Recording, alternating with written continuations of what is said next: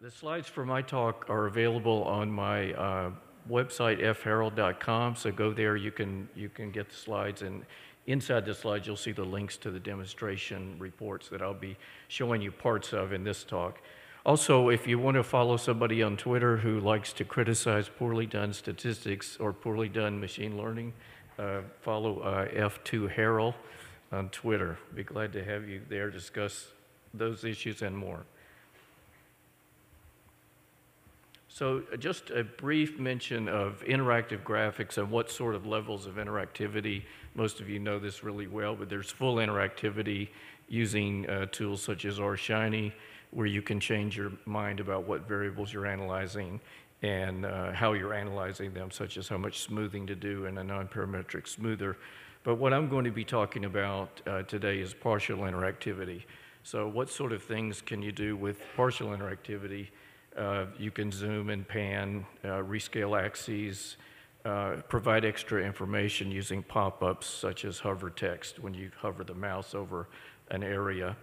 And then very importantly is you can select which traces of data that you want to show, which elements of a graph do you want to show. And then instead of having legends and explanations, I think it's better to have information available on demand. So instead of devoting space to things to explain what are the elements of a box plot, when you hover over that part of a box plot, just have the definition of which quantile you're showing pop up for you. So I'm using the Plotly package, which I'm a huge fan of, which is using the famous D3 JavaScript graphics library. This, in my mind, is the best partially interactive scientific graphics system, and it has its own language for the graphs. It's something you have to learn. It's much different from ggplot2's language, but it gives you a lot of flexibility. You can also just convert any ggplot2 graphic to Plotly automatically if you like the way ggplot2 laid out things. But if you want to add things sort of trace by trace, you might want to do what I did, was go most straightly to Plotly. So there's some new Plotly graphics functions I've been adding to my existing packages over the last couple of years. And I've been adding a lot of HTML methods as I get more away from LaTeX and PDF into HTML. I've added a whole lot of functions for creating customized HTML output that you can include right in your reports.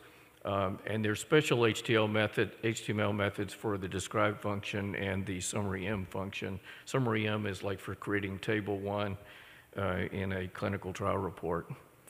Hsbox-P is for making spike histograms with extra information added to them. Surplot-P is for making interactive survival plots. And then there's advanced HTML table makers using the HTML table package in R. So let's get to clinical trial reports. So the applications I'm talking about are where you're doing, say, a randomized clinical trial to study a treatment versus some control, or you might be doing a drug study, something in the pharmaceutical industry. And there's two types of clinical trial reports. There's sort of final clinical trial reports, and there's interim reports, as often used in monitoring the conduct of a clinical trial that you might give to a data monitoring committee, also called a data and safety monitoring board. And so the task that I started with was developing high-level abstractions for the job of creating reports. Most statisticians, when they create a big report, they sort of start over. They may have some code they use from previous trials, but they do a lot of new coding, and it's quite repetitive. So if you can make high-level abstractions, I think you can foster better statistical analysis and better reporting practices and make everything reproducible and really minimize programming. Reviewers of reports about human subjects research get really tired of reading through tables, and they usually fall asleep. They don't pay attention to things, and tables are not that good for showing patterns anyway. And so we really want to get rid of that. Now, there's many standard components to clinical trial reports. These are some of them. A summary of how you were able to accrue subjects into the study, how did the patient flow occur, and what sort of exclusions did you find between the accrual or the screening of subjects before you randomized them to experimental treatment, describing baseline variables, longitudinal analysis, adverse event analysis, lab safety parameters, event timing and incidence, and sequential monitoring of event probabilities. So the philosophy is that tables really do not lead to pattern recognition, and graphics are better. If you have more than 2 numbers, I think a graph is better than a table. In other words, graph is almost always better. And graphs should use features that humans are really good at perceiving, such as position along a common scale. And then we need signposts on the graphics. So when I'm reading a long report, I lose track of where I am in terms of, say, which subjects are currently being displayed or analyzed. And I'll show you what that means. Tables are secondary. They can be in an appendix or hyperlinked. Or what's better, I think, is to have pieces of tables as hover text from a plot. And then this was probably a little more controversial. Most studies where you're doing an A-B comparison, the way an A-B comparison is really created is that confidence intervals for A are not relevant to the design, and confidence intervals for B are not relevant to the design. They're actually inconsistent with a parallel group design. But the design is made to give confidence intervals for differences between A and B, and that's what we want to emphasize. We want to show the entire distribution when possible, favor quantiles over means and standard deviations, and then I personally don't like percentages, and I do everything I can to get rid of percentages. That's a personal opinion.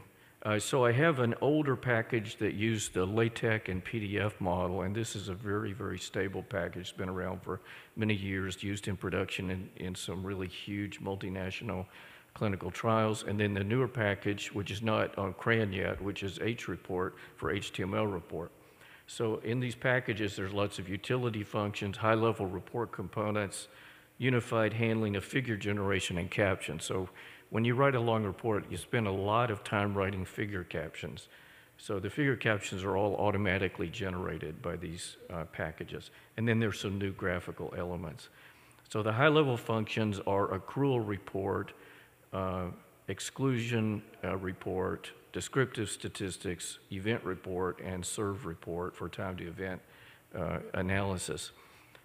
Now, when you're writing a package and you want to implement things at a high level, you really have to survey best practices, and it's your opportunity to implement best practices and also to create best practices if people like the package. And so instead of doing one-off reports, if you start saying what should be in a patient screening report or accrual report, and really nailing that, and then making it so that people can join the project on GitHub and they can extend the report with new options or change the format, it's much better than just coding from scratch for each report. Number at risk report, and in the future there'll be a sequential monitoring boundary sort of report. And the format of all these functions, the way you call them, is using the formula language. You have your analysis variables on the left-hand side of the model separated by plus, and then you have your stratification variables and optional ID variable if you're analyzing something where there's multiple records per subject. So RMarkdown creates HTML documents, and these allow semi-interactive graphics. So if you're using Plotly, this uses HTML widgets, and those are included in your HTML without you doing anything special whatsoever, and they'll display beautifully on virtually any browser, and they'll automatically resize for viewing on a tablet, and it's very effective to view these reports on a tablet. And then our functions write HTML. They write regular tabular output, hyperlinks, navigation bars, and almost no tables. And then hovering over a part of a graphic will display the relevant portion of the table. So I don't display whole tables anymore, but just portions of tables on demand. So now we get into the 2 examples, and then if you download the slides, you can click on these links to see them in much more detail.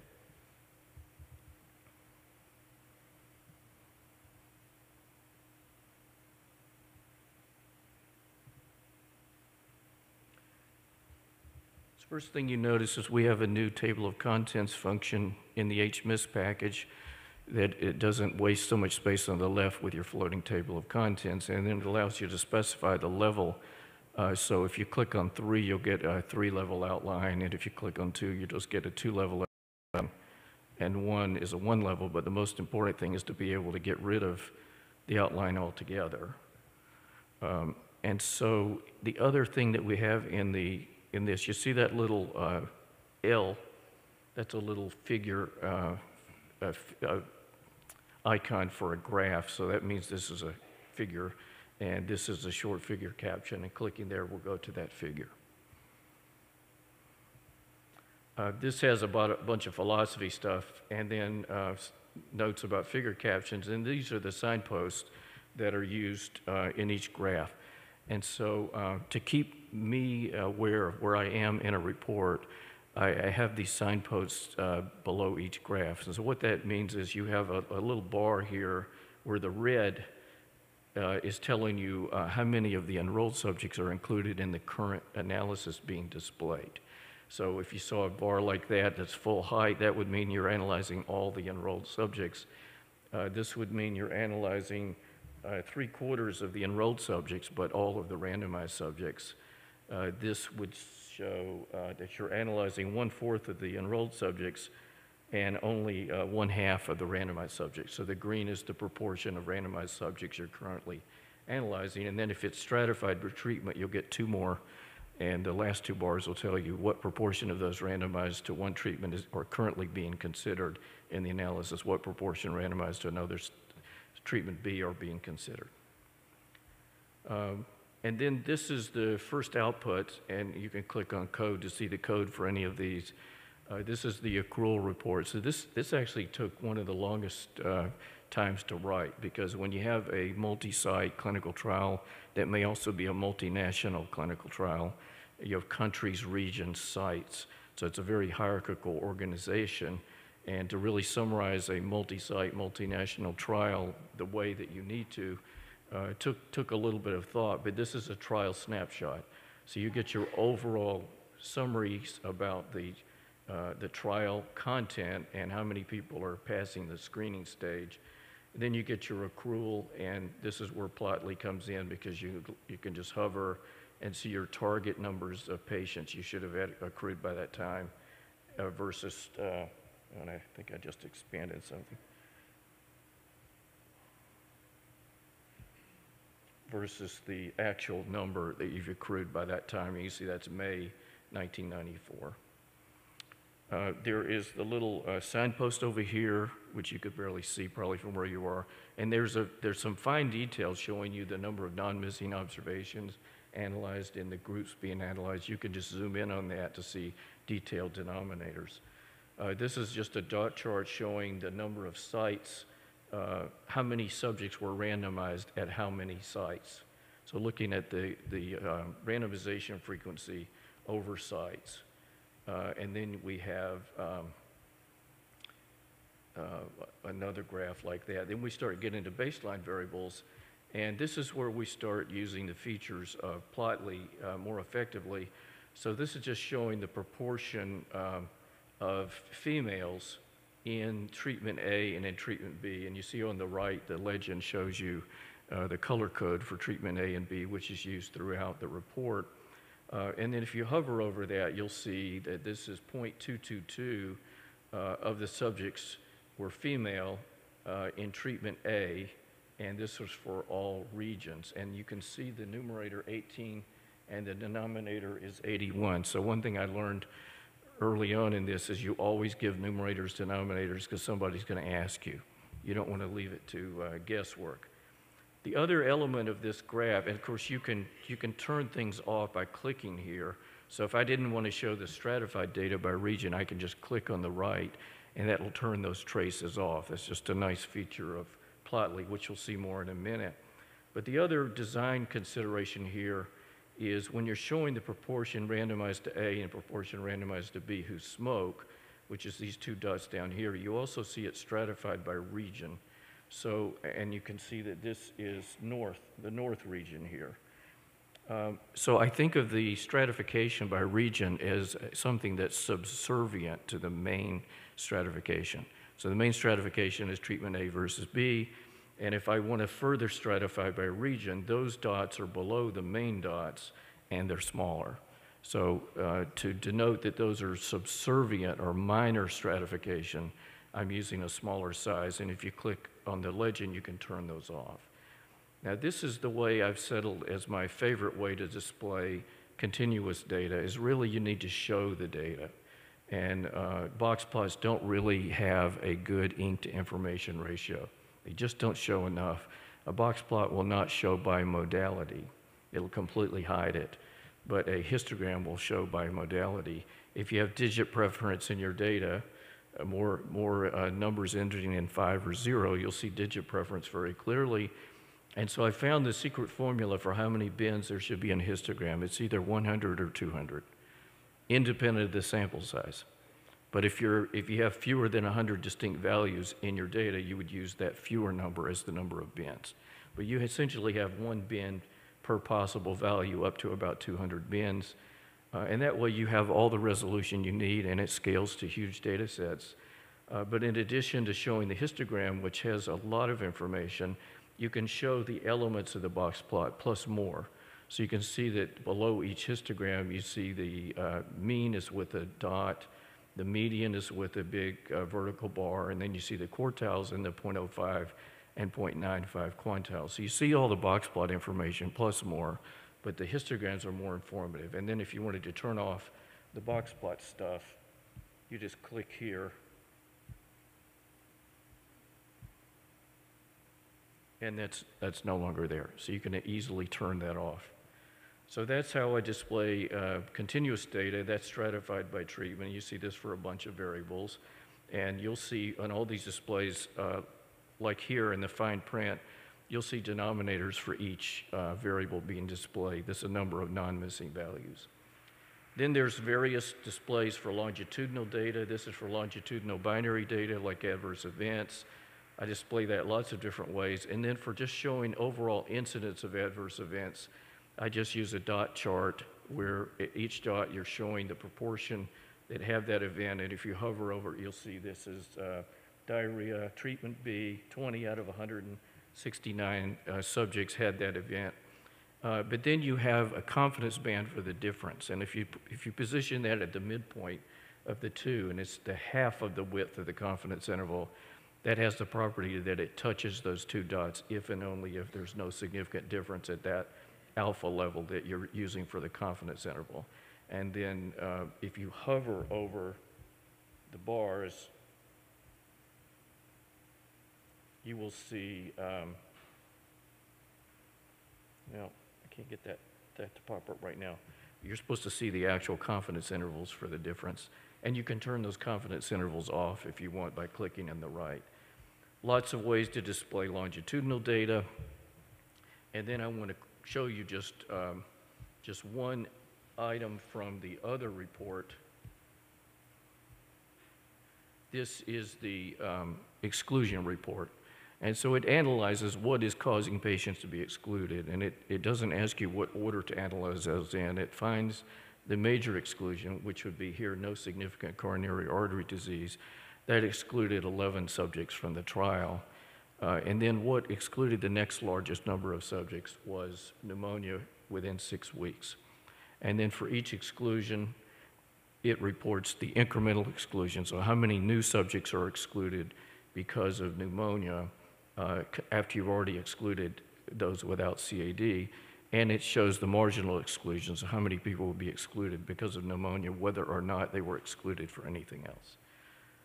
And then in terms of survival report, this is the kind of output you get. And what I really like about it, besides having a confidence interval for the difference of 2 Kaplan-Meier curves, or this is 1 minus this, so this is cumulative incidence curves, is it recognizes that the number at risk is really a continuous variable. So I don't want to just show the number at risk at yearly intervals. I want to show that as a continuous function of the follow-up time. So as you hover over these different areas, you'll see that you'll see the number of at risk at exactly that time point. It's just another way where I think you can use Plotly very effectively. So if you get the slides and go into those clicks, you'll see those, and more information can be attained at these 3 sites. So thank you very much for listening.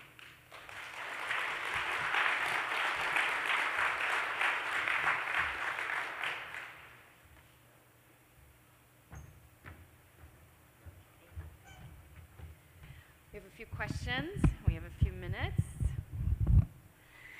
So one of the more popular questions, is there a function to make consort diagrams, or can you do alluvial plots for patient flows? That was asked, might have been the person asking it now, asked that on Twitter the other day, and somebody responded to use one of the general figure drawing packages in R, like I don't know, it's TixZ or one that uses GraphViz, but I don't think anybody's packaged those sort of things into a ready-to-use function. I think it would be nice. Maybe we'll do one more question. How can a staff statistician working in clinical trials, do you think, convince PIs that it's worth it to switch over to HTML reports from Word or PDF? It'll depend on the age of the person on the committee. So I found that every committee has one person that's as old as I am, and they want to see paper, not just PDF. They actually want to print the darn thing, and that's kind of a lost cause. So I would stick to the younger committee members, giving them state of the art, and then letting them embarrass the older committee member. Thank you so much. I'm a big fan of HTML output, so I appreciate that answer, Frank. Thank you guys all for attending. That's the end of this session. Give a round of applause to all of our speakers.